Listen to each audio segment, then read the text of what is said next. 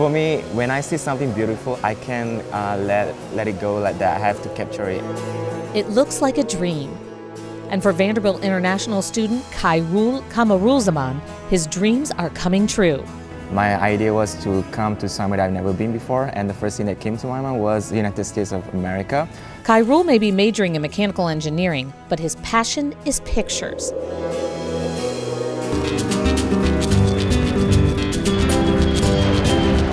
He came from his home in Malaysia to Vanderbilt with video camera in hand. So I talked to my friends about it and we came up with a plan. Since we only got 4 years to stay in the USA, we decided to travel. And travel he did. New York, Cancun, the Grand Canyon, just to name a few.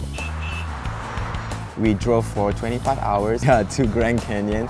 We actually slept in a tent. We brought a tent from Vanderbilt. Khairul combined these powerful experiences into unforgettable video. The result?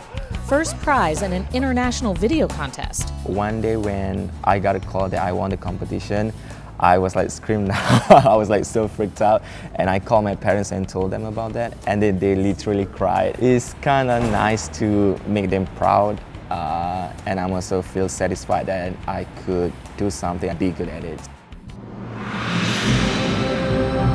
In hopes of inspiring kids from his country to study abroad, he's launched a new video project, incorporating pictures sent in by Malaysian teens. These trips will be different from the one that I had before because this time I'll carry the pictures of the students with me. It's really cool when you can inspire high school students, even though you can't meet them, but you somehow can help them be inspired to study abroad. Khairul will return to Malaysia to become an engineer after graduation, but his journey across America has already left images of wonder for all to discover.